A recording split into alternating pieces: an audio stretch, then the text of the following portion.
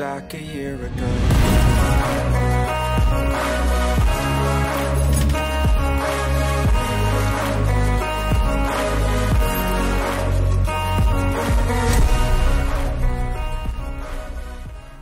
Okay, welcome everyone to another episode of the Beer Bound podcast. Very excited to be joined today by Professor Max Nelson. Max is a professor in the Department of Languages, Literatures, and Cultures at the University of Windsor. His major focus in his teaching and research include Roman civilization, Roman history and society, Latin, the classical tradition, leisure and pleasure in the ancient world on the screen, and magic in the ancient world. Max's research and writings often blend aspects of ancient social history, particularly the history of pleasure. This often includes the consumption of alcohol. Max is the author of The Barbarian's Beverage, a history of beer in ancient Europe. Very excited to speak to Max and learn more about beer and its profound global history. So Max, welcome to the Beer Bound podcast. How are you, sir? I'm doing very well. Thanks so much for having me. Yeah, of course. Well, I gave a little introduction, Max, but maybe could you go a little bit further into depth on who you are, your academic focus, your academic background? The floor is yours. Yeah, well, I'm from Windsor. I went to the University of Windsor, did my BA there. I did an MA at the University of Ottawa, PhD at UBC in Vancouver, and I've returned to Windsor. I teach at the University of Windsor since 2001. In terms of beer, I have to say I've enjoyed beer for a long time. I was introduced to good beer when I was young. My mother was in fact born in Belgium, the land of great beers. No way. Where in Belgium? She was born just outside of Brussels. So go a little bit further, Max, your interest in beer, is that something you've had since you were a young man? Is it more of a focus after you started your academic career? What's the story? Well, I've always enjoyed beer. And when it came to looking for a topic for my PhD dissertation, I decided I might as well do something I enjoy. I've heard stories of people stuck trying to finish their PhDs with projects they don't like. I figured if it was on beer, I would finish it and enjoy doing it. So no one had ever collected or analyzed all the ancient references to beer in Greek and Roman sources. There had been a lot of work on beer references in other places, right? Like Mesopotamia and Egypt. But it was left to me to do that, discuss beer in ancient Europe. So what is ancient Europe? Give us a time frame. Well, when we're talking about the ancient and Greek and Roman sources, we're talking about roughly from 500 BC to 500 AD or so. So about 1,000 years of history. Obviously, there was beer before it was written about. And so we have to supplement what we find in the written evidence with archaeological evidence. And although that's not my specialty, there has been a lot of work on that, so-called archaeochemistry. So people who have analyzed ancient pottery, vessels in which alcohol would have been fermented, stored, and obviously drunk from, right? And they have analyzed them and discovered the oldest remains of beer and so forth. So where, Max, did beer come from, do you think, in its origins? So I know I've done a bit of research on this, and it seems like we're not 100% sure exactly the original location. I know that most sources date back to ancient Mesopotamia, but I also know that some sources say that ancient China takes the trophy as the true original beer maker. Can you give us your sense, and from your expertise, where does beer actually come from in our entire species? So to put it simply, beer probably did not come from one place, right? But this is a complicated issue. I think first what we might want to do is define what beer is, right? And I know you've talked about that in other episodes. But beer basically is alcohol made from cereals, but cereals themselves don't have enough sugar really to ferment very well. And to put it very simply, fermentation is the process whereby sugars, right, are transformed in water by yeast into alcohol and carbonation. And so obviously there are all kinds of sugars occurring naturally all over the place. And so fermentation occurs naturally, right? And so different types of fruits that have sugar in them and often have yeast on their surfaces and so on, when kind of crushed, will naturally ferment. And probably the earliest alcohol was made this way, right? So just naturally, and was experienced not just by early humans, but by animals as well. The problem with beer is that beer is not so easily made, right? If you want to make a wine, you can basically just crush some grapes and leave them out, and you'll have some wine, right? Because the grapes have the water, the sugar, and often there's natural yeast too, right there. With cereal, you need to convert the starches in the cereal to make sugar. And so you have this step, basically the step of malting or germination, which can be done by allowing the cereal to germinate, right, to grow, and then cut that off. And basically, again, I'm putting it simply, it'll turn the starches into sugars, and then you can ferment the sugars, mainly maltose, in water. So all that said, beer wouldn't be found naturally, or wouldn't have been commonly just created spontaneously like wine might have been, right? Or other fruit alcohols. All that said, it could have started in various places, right? We have no way of knowing today, and I don't think we can ever know who made the first beer, right? It was probably made in various places, and this would have been long before cereals were actually cultivated. So we're talking about using wild cereals, and through experimentation, by allowing cereals to germinate, possibly also chewing cereals, right, through the process of using the enzymes in the saliva that also is a way of malting cereals. Right. And then leaving out the what you have, you'd get beer. But this process was probably replicated thousands of times in various places by various Neolithic ancestors, right? Is it fair to say, like, how old is our species, Max? Maybe 120,000 years old, something like that? Good question. That's way earlier than what I usually deal with, but Yeah. something like that. Right.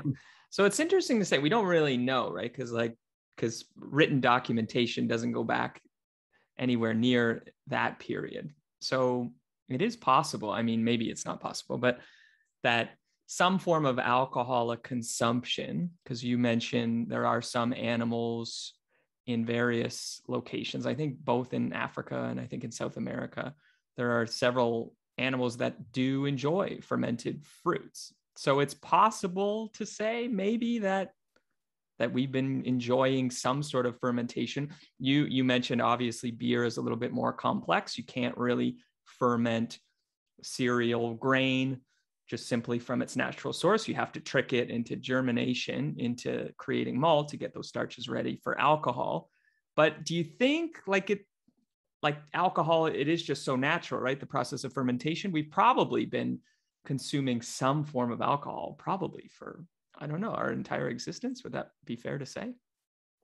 Yeah, pretty much, right? And again, before us, animals were doing it. And there have been plenty of studies showing how animals seek out alcohol, again, naturally fermented alcohol.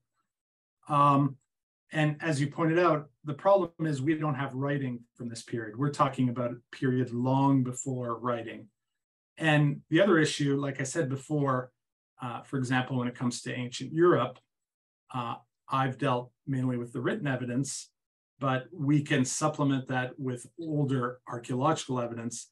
The problem, the time period that we're talking about, the Neolithic time period, and the kind of thing we're talking about, people making their own beer, there'd be no archaeological record of that, right? What are you looking for? This is a period before pottery was even made. So it's different when you actually start finding pottery, right? After around 10,000 BC. And then you can analyze the pottery for certain residue in it, right? Such as when it comes to beer, one of the telltale signs is calcium oxalate or beer stone, which can harden on the surface of a pot. And similarly for wine and other kind of alcoholic beverages, there's certain telltale markers. So when it comes to the origins, I don't think they're recoverable, right? We can't tell by written evidence or archaeological evidence where the roots of beer drinking are from. And we're talking about a period, again, before agriculture and before pottery making and so on. And even when we come to the point of agriculture, the old theory was that agriculture began in Mesopotamia and kind of spread from there. But scholars tend to believe there were various hearths of agriculture. So one was in the Americas, and there were hearths in Mesopotamia, but also in China and so on. So even at the stage when people started to purposely grow their own food and their own cereal, right, to make beer from or bread from, that wasn't just one place, right? So again, beer was probably found and discovered in all sorts of places and made in all sorts of places early on. Very fascinating. So we do know, I don't know this is a question, we do know that beer in Europe, in a European sense, is quite a newer, beer is a lot newer to the European continent in comparison to, say, what we identify now as the Middle East or North Africa. Is that, do we know that? Yes, right. So when it comes to the earliest finds of beer, right, again, by analyzing pots for beer stone and so on, there's no find before about 3000 BC. And that is of containers that just point to beer. When it comes to Europe, it's around that time or a little later. But beer, as we think of it today, is not simply fermented maltose and water, right, as I defined it. Right. When we think of beer today, we think of especially hops, the use of hops in beer as a way of balancing out the sweetness of the malt. So obviously the vast majority of beers today use hops, even those that don't necessarily have a very hop forward flavor, right? And as far as we know, the use of hops in beer is a purely European innovation. Again, we rely on archaeology, and it wasn't that long ago that archaeologists discovered in a Celtic grave in what is now northern Italy, the earliest known combination of hops with cereal in a container, which would point to beer, right? And that's dated to about the 6th century BC. So people were fermenting, cereals for a long time, but they were adding various herbs to it, right? And also honey and so on, until I suppose at some point, some people thought that hops worked really well with beer, right? So in that way, the beer we're used to today, right, pretty much spread throughout the world from Europe. And it's very hard to find other styles, although there are some other styles of beer without hops, right, in Africa and other places. Mm-hmm. Yeah, that surprises me. So there was, or rather there is, evidence of the use of hops even in, did you say 500 BC? What Yeah, the 6th century BC. So we're talking century. about 2,500 years ago. And Yeah. I know the knowledge of this is, not widespread. When people think of hopped beer, they think of it as a medieval invention. Yeah. And that's when we have the first written evidence for it, right? Where would that, like in modern day Germany, I think? Is that right? Yeah, what is now Germany, that's right. And roughly what is now northern France, Belgium, Germany. Our earliest written sources on hops come from the early Middle Ages, roughly the 6th century on. And there are accounts of hops being used in the making of beer in monasteries, in various monasteries. But archaeological evidence pushes that back a good 1,000 years, right? And again, I'm just talking about one find in one grave. So this might be, just kind of an accident that someone made some hoppy beer, right, at one point. But I think we could argue that hopped beer was a Celtic invention that was later taken up by the Germanic people who settled in Europe, right? And it became common during the early Middle Ages and up to today. Right. And it's hard to kind of explain like who the Celts were, because I know they encompass quite a large swath of territory in Europe at one point, but can you kind of identify who, if you're attributing that cultural piece to the Celts, like who were the Celts? Right. And there is some controversy about this, right? Who exactly were the Celts and so on. The way I use the term Celtic, and most scholars, as well as using the word German, is by identifying peoples according to the languages they spoke, right? So we can identify groups of Celtic-speaking people who spread throughout Europe from about 1,000 BC on. They were in what is now Austria, Germany, Belgium, France, down into Spain, Portugal. They were even in Turkey, in Galatia. Obviously, they went to England and Ireland and so on. So they spread all over the place, right? They were eventually conquered by the Romans, right? And then eventually the Roman Empire in the West fell to the Germanic tribes. So that's the kind of background for, the beer drinking at this period. And in terms, obviously, most people are pretty familiar with the Roman Empire. I know that we're glossing over hundreds, if not thousands of years in quick little paragraphs, but can you give us a very brief sense of what the impact was from the Romans in terms of beer creation, the spreading of beer across Europe? Right. And what I talk about in my book, right, the Barbarian's Beverage, which again was based on my PhD in which I collected the ancient Greek and Roman evidence, is that what's strange is that as far as we know, in the ancient world, those people who had cereal would ferment it, right, and make beer from it. So these people included the Celtic peoples in Europe, right? In Africa, we're talking about the civilization in Egypt, peoples who were in Mesopotamia, like the Sumerians and others. All these people had easy access to cereal and would make beer from it. What's a bit of an enigma is that we don't find beer among the classical Greeks, right, who considered it a foreign beverage, even though they had a lot of cereal and could have obviously made beer. And so that's the main puzzle behind my book. Why did ancient Greeks not have beer?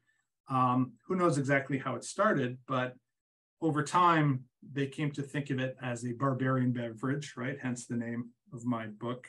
That is a beverage of outsiders, of uncivilized people like the Celts. They thought of it strangely as an unmanly beverage. So today we tend to think of it the other way around as a highly manly beverage. But they contrasted it with wine. So the Greeks thought wine was warming and manly and was good for the body, but they felt that beer was womanish, right? That was bad for the body, that it was linked with water rather than fire. So they had all these kind of pseudo-scientific ideas about beer. And the problem is they didn't understand what we understand, and that is that beer and wine are both fundamentally alcohol, right? They're the same substance.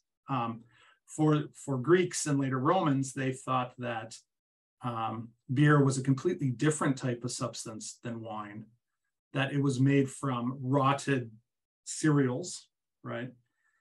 Whereas wine, they connected more with the gods and thought of it as kind of spontaneously created. They didn't understand anything about fermentation, or that, again, both were fundamentally alcohol. Now, I know you asked me about the Romans, and similarly, the Romans in Italy thought of beer as a foreign beverage, right? We don't have evidence for beer drinking in ancient Italy itself. But of course, over time, the Romans spread and conquered various areas, right? They ended up conquering Greece, but also conquering Celtic territories and other territories. And so the Romans absorbed various beer drinkers within their empire. And so by the 3rd century AD, right, you could be a Roman citizen and live in Britain or Egypt, right, or what is now Turkey or France. And so there were Roman beer drinkers, right, by that time. Because the territory was it just became such a a massive empire, right? Right. Comparing Romans in Britain at the time to conquered Egypt. I mean, those people would probably be, I mean, there are Roman subjects, but they would be quite different culturally for sure. Right. Yeah. Yeah. Well, you mentioned this too, and I'm maybe skipping ahead a little bit in history, and it's not so ancient, but maybe it is, and maybe you can shine a light on this a little bit. You mentioned monasteries.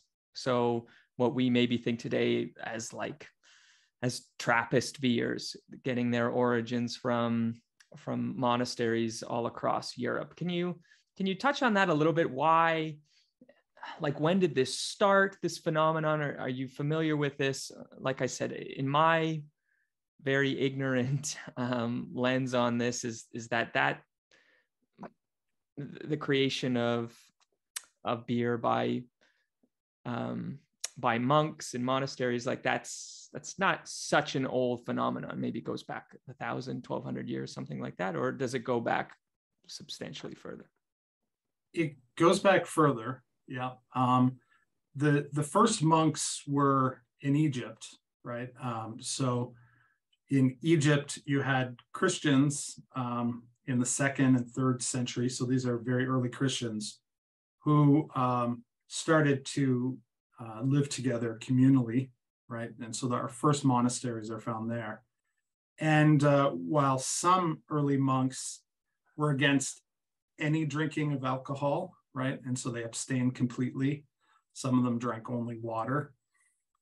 There were some that promoted beer drinking. And of course, in Egypt, beer drinking was common, as was, in fact, wine drinking as well. And so our first evidence for monks drinking beer is, in fact, in ancient Egypt. We have written evidence in Coptic texts, for instance, that mention beer drinking monks.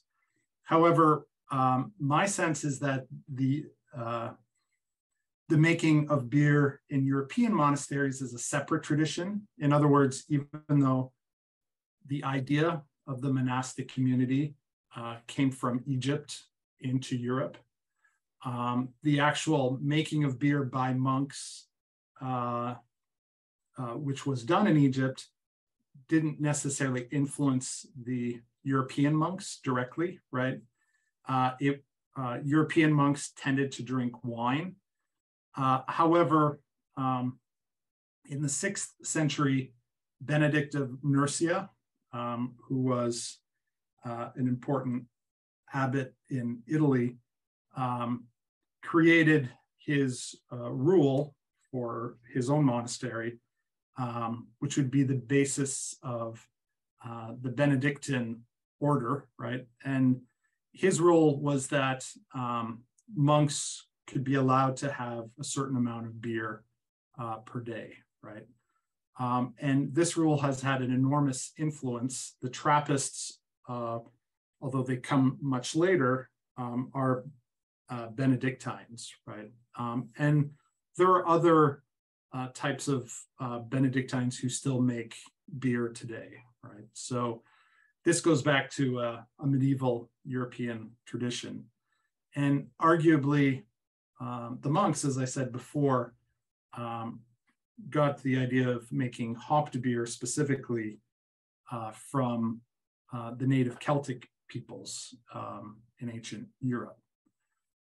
But by the High Middle Ages, there was a common rule that monks could drink wine, and if wine wasn't available where they were allowed to have a double share of beer, which tends to show us that wine was twice as strong as beer was at the time, which is roughly what it is today. The other rule, though, was that monks were never supposed to get drunk, right? So the beer that they had, or the wine, was drunk in moderation, the wine often cut with water. And even today, Trappist monks usually don't drink the product that they make, right? As you know, some of the Trappist beers are really high in alcohol, 9% or more. For example, the monks of Chimay have their own black label Chimay, not the red, white, or blue that you find sold, right?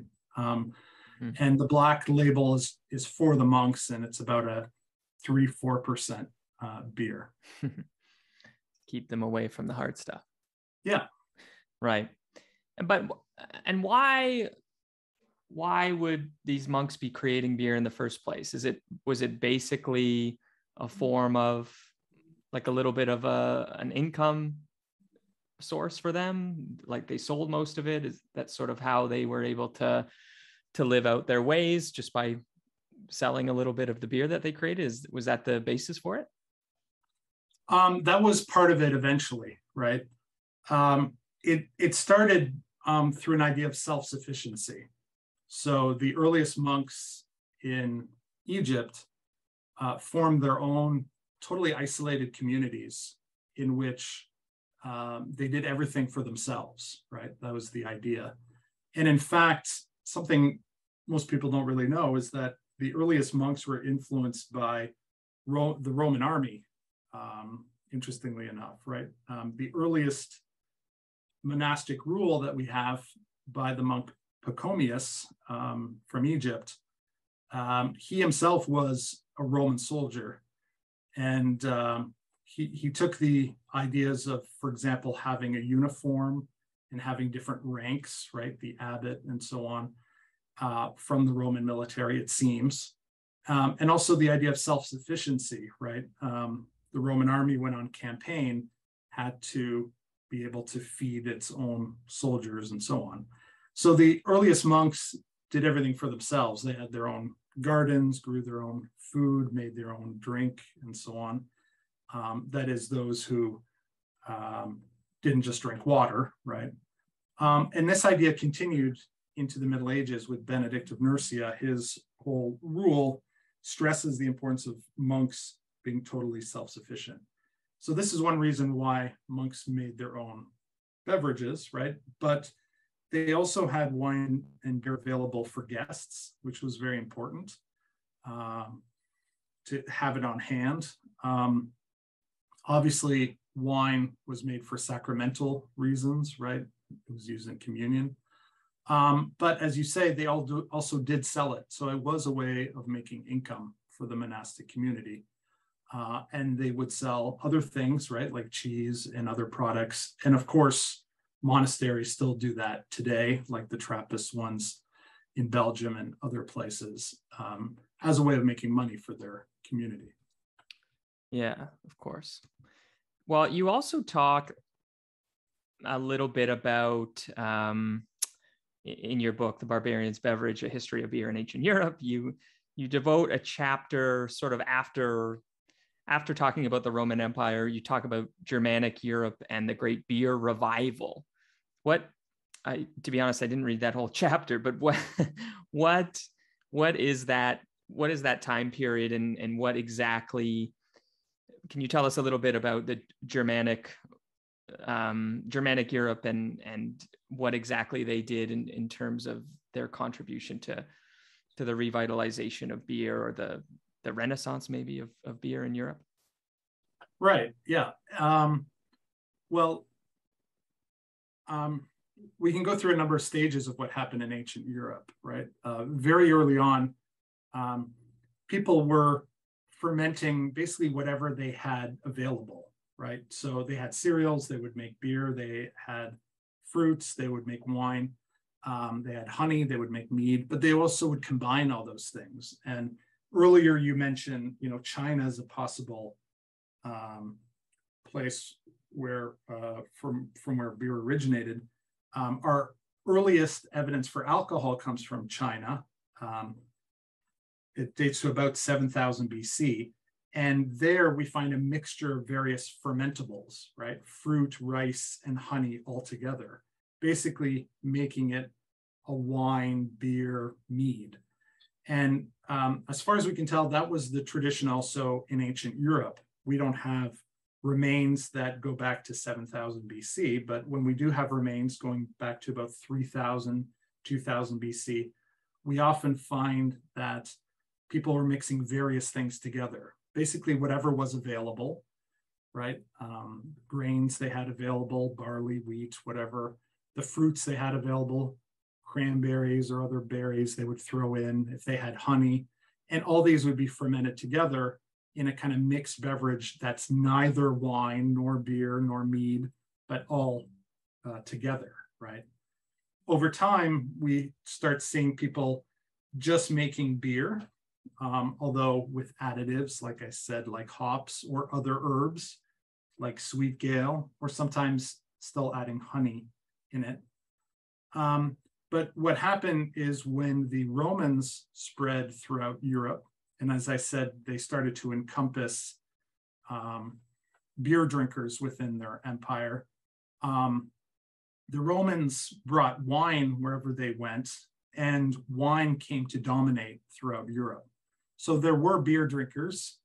There continued to be in the north and in Egypt and other places. But wine came to dominate because it was considered the beverage of the elite, right? The ruling Romans would drink wine normally and not beer. And so wine kind of overtook everything, even among the Celtic peoples, whom I said, made a lot of beer and probably were the first to add hops to beer as far as we know. They started to embrace wine as a higher class beverage. So our notion today of wine as an upper class beverage and beer as a lower class beverage, I think we can track back to Roman times. And of course, there are reasons why wine should be more expensive than beer, right? It takes a lot longer to make good wine, right? To cultivate the grapes and to age the wine. But when you look at other societies outside of Europe, beer and wine were both considered elite beverages. So for example, the pharaohs in ancient Egypt drank beer and wine pretty much indiscriminately as far as we know, right? Interesting. But when we come to Roman Europe, wine comes to dominate, and the Celtic people continue to drink beer, but consider it a lower class beverage.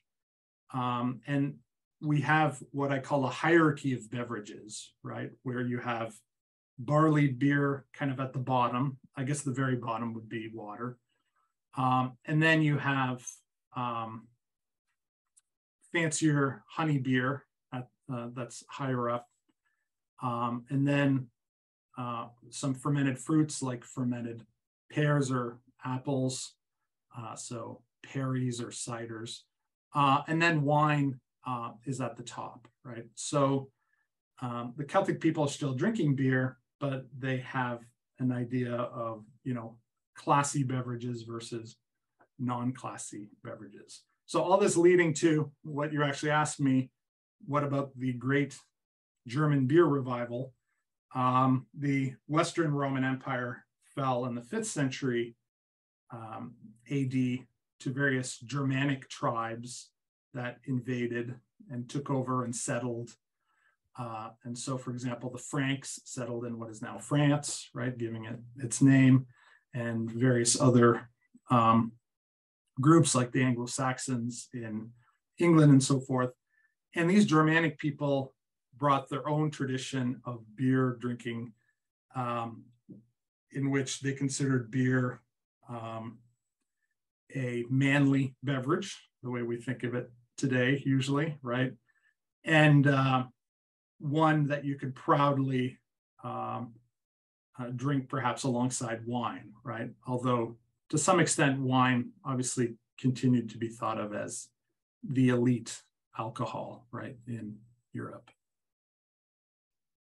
Yeah, that's really interesting. It does make sense the way you put it, because the process of making good wine does take a lot longer, and beer has a much shorter time frame in terms of the creation of it, and then it has a short shelf life as well. Beer doesn't really last that long, certainly when you compare it to wine.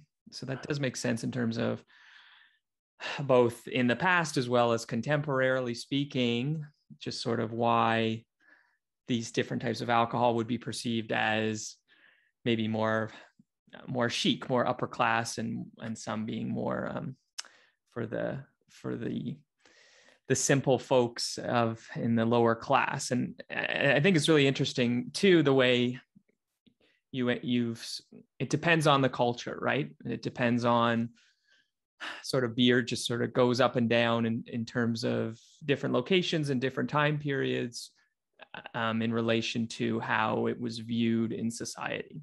It's funny now, I don't think there's anywhere on the planet that really views beer as the most sophisticated beverage. It really sort of now is a global staple of a basic working class person's drink. Certainly when you're looking at it like macro beer, but then we do now have an interesting sort of renaissance of craft beer, of course, in the last few decades that really is shifting the identity of craft beer, or of beer in general, and certainly in Western countries like the United States and Canada and Great Britain. So I just think that's interesting. Throughout all of beer's history, it's always kind of going up and down, depending on where you are, of where beer sits in terms of its social standing. I find that pretty interesting. Yeah, and as you point out, it's culturally specific, right? So it changes from culture to culture. But arguably, I think the Greeks and Romans in Europe, because they weren't beer drinkers, right? At least not, in mainland Greece and in Italy itself, and thought of it as a barbaric and lower class beverage. That idea has still kind of resonated today. As I said, the Egyptian idea of, pharaohs sipping their beer, and the same thing is true of the kings in Sumer and in Mesopotamia, right? They drank beer. That idea of beer as a royal beverage for the highest, right, has kind of disappeared, and we've kind of embraced the wine lovers idea of beer as kind of secondary to wine.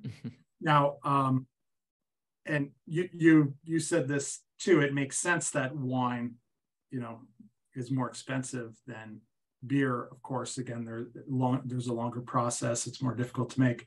But I think what's interesting is the proportionality of it, right? That, of course, wine should cost more than beer, but should it cost, 10,000 times more or whatever, that we find with the fanciest wine? So the proportion is kind of out of whack, I think, right? People will pay or will be willing to pay a lot more for a fancy wine than a fancy beer. Things have shifted, right? You do find bottles of beer sometimes for hundreds of dollars, but that's extremely rare compared to, bottles of wine for thousands of dollars. Yeah, it's not really even the same market, really. It's like a bottle of beer that's $100 that would have some sort of special feature in it, probably. That I know actually there's a brewery in Northern Ontario actually that they send their beer to the bottom of a frozen lake to let it ferment over the winter time. And I think they sell that bottle for $80 or something, but it's more of a gimmick. I don't think the fermentation process is any better, or it creates a better beer necessarily. It's just, or the kind of gimmicky beers that Samuel Adams and others have made that have an enormous, alcohol strength, and they sell those for an enormous amount. Yeah. Right. So Max, afterwards, I know this is maybe a little too contemporary, a little too modern history, but we really, maybe in the last few hundred years, beer has, I think, become like the fourth most consumed beverage on the planet, I think, maybe after water, tea, and coffee, I think. And that's really a new feature, isn't it? That's a colonial what's the word I'm looking for? A colonial process, a byproduct, I suppose, of getting beer to basically every corner of the planet. That really is modern history. Is that fair to say? We even places like in Asia, in say China or Japan or Korea, they wouldn't have seen beer necessarily. Certainly not the beer that we consider today, the four main ingredients: water, malt, hops, and yeast. That's that sort of European identity of a beer, that the reason why we see that everywhere today, that is a new feature, isn't it? It's a colonial byproduct. Yeah, exactly. Right. From the last 500 years. So as I said, beer as we know it, right, as a hoppy product, originated in Europe and spread from there as the British colonized throughout the world, but also the Germans, brought their beer tradition. So the beer that, is brewed in Japan or in Brazil or all sorts of other places in the world is brewed, through the European tradition, right?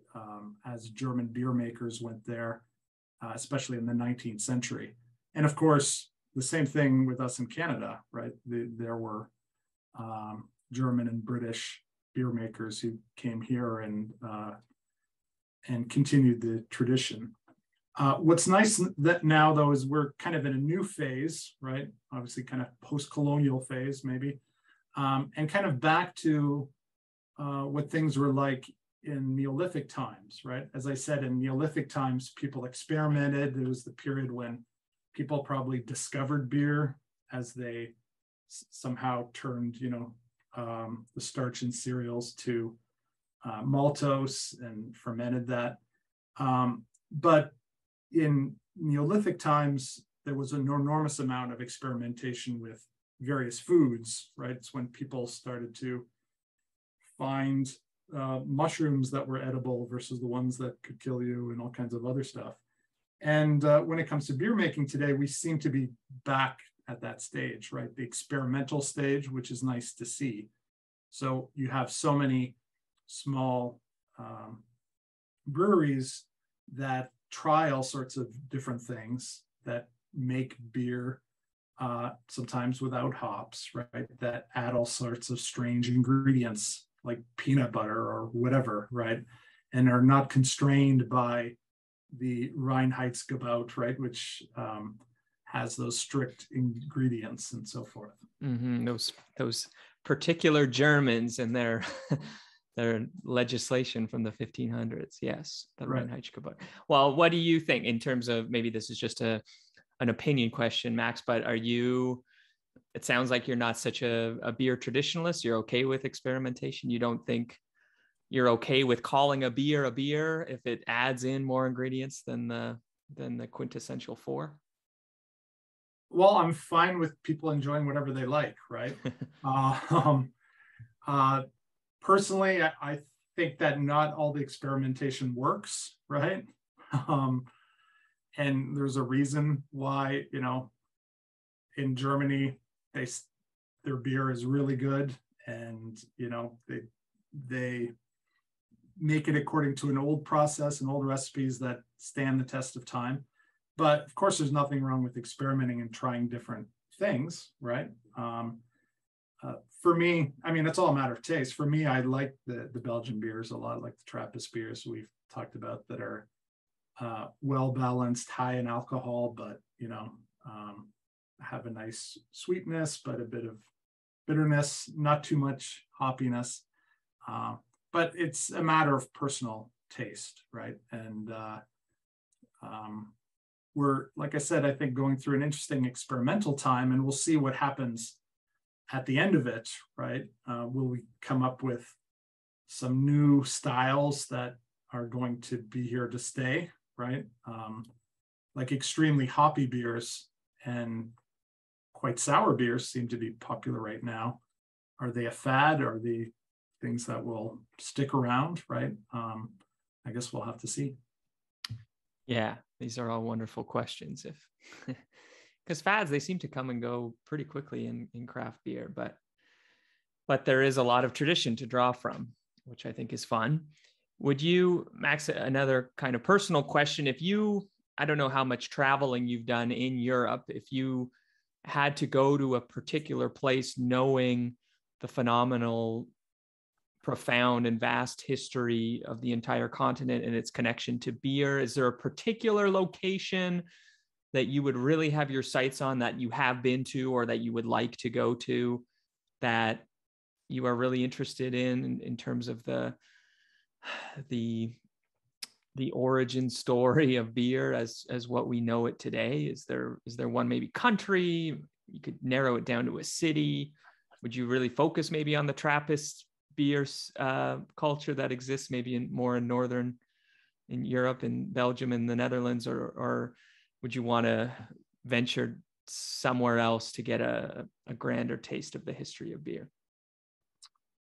I guess, and here I'm biased, like I said, my mother was born in Belgium and I like Belgian beers. So again, totally biased opinion, but I would say Belgium is a great place. And we talked about the Trappist beers, but then you have the tradition too of the lambics and gueus and so forth. Mm-hmm. And at some of the breweries, you can see the spontaneous fermentation at work, right? So just outside of Brussels, there's a region where they grow cherries, and they use those cherries in their kriek, right? Their beer, which is spontaneously fermented. So the beer is left out in huge troughs in attics at some of the oldest traditional breweries, and they allow the natural yeasts in the air, right, Brettanomyces and others, to ferment the beer and give it a special taste. They blend lambics to make beers. It's all an amazing process if you go to some of those breweries, and you get a sense of something like what beer making, was like hundreds of years ago. And of course, right beside that, you can see state-of-the-art facilities like Stella Artois, where they make mass-produced lagers, which actually taste quite good right at the brewery, right? And then you can, right in the same afternoon, go to a monastery where you can't have a beer unless you have a sandwich, because they don't want you to be drunk at the bar, right? So, for example, if you go to the monastery of Rochefort, one of the Trappist breweries, for every beer you order, you have to order a sandwich. They don't want you to linger around drinking too much of their high alcohol beer. So, in one very small country that you can traverse in an afternoon, you can see all sorts of interesting different traditions, from the ultra modern to, the ancient monastic, and the spontaneously fermented, with fruit beers, honey beers, all sorts of stuff. Yeah, I think Belgium's so fascinating in terms of, if you're looking at it as a beer loving country, which obviously it's one of the most, because it is sort of two countries in one, in a way, right? You have and I might butcher this here, it's Flanders and Wallonia, is that right? That's right. Yeah. Yeah. And they're quite different, aren't they? Like their cultures are pretty different. I think their beer cultures are pretty different, certainly maybe not so much anymore, but looking at it historically, it's well, I think that's one thing they can agree on is is their beer. But yeah, obviously, the South Wallonia was influenced by France, and we don't normally think of France as a beer making country, but a lot of great beers made in northern France. And then the north is obviously the Netherlands, and influenced more by Germany and so on.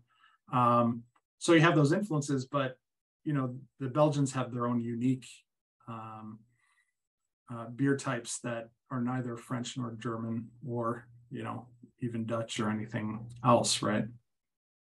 No, it's its own identity, and it's hard to put your finger on it, really. When people say, "Oh, I like Belgian style beer," it's like that's such a bold statement, because they're kind of all over the place. And to really say, like you mentioned, lambics or gozes or saisons, I mean, like they were such a rainbow of different styles and flavors and interesting. Right. I didn't even mention the saisons, which are quite sour. And the thing is, more recently, the Belgians have been making all sorts of other things like stouts as well, which you basically would hardly hear of, in Belgium, and British style beers, and also some making German style beers. I mean, there too, like everywhere else in the world, they're experimenting now, with all sorts of stuff.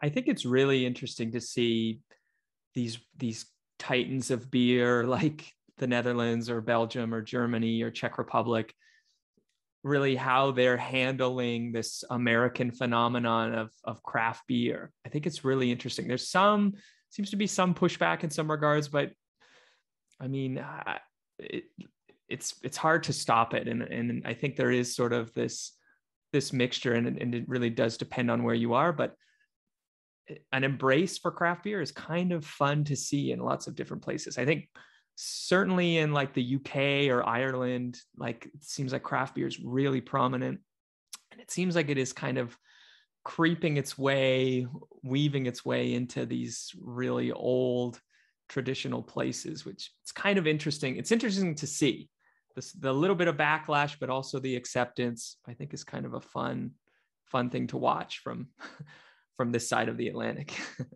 I think that's true, right? And as Canadians, I think our knee-jerk reaction is to say American beers are terrible, but of course we're just talking about the big brewers, right? Yes. Yeah. In fact, there are thousands of great microbreweries, and they've had an enormous influence. And I think you're right. There was resistance, especially at first, right, in the 80s, 90s, to that kind of beer making in Europe, right, in Germany, that is kind of very insular, or has been. They have their own beers. People, in their town just drink their beer, and so on. And the same thing with a lot of other countries, right? The Czech Republic and so on. But I think the floodgates have opened, and you see all kinds of American craft beers in Europe, and obviously also European beers made, the American way, very hoppy and so on. So, it used to be, I think in Germany, you could barely find anything but German beers. But last time I was there, I could readily buy Belgian beers in Germany, which was once kind of unheard of, and American beers there. When I was in Copenhagen a few years ago, there were pubs there that specialized just in American craft beers, right? There's one that they had the Stone beers from California, right? They had maybe 20 on tap or something, and this is in Denmark. Yeah.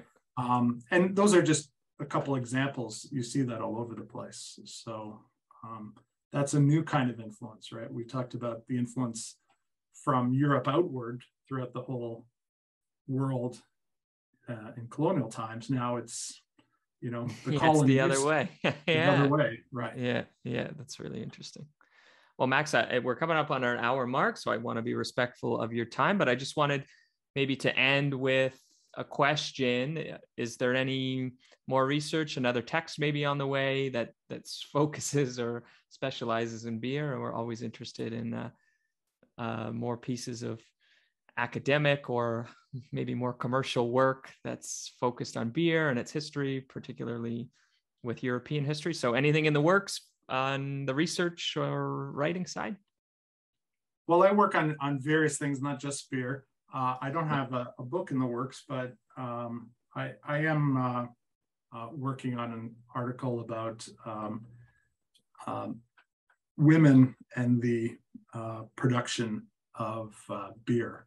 So traditionally, it's been said that beer was made by women in the household, right, in ancient times, and that men over time kind of took it over and professionalized beer making, such as the monks that we talked about, in the Middle Ages.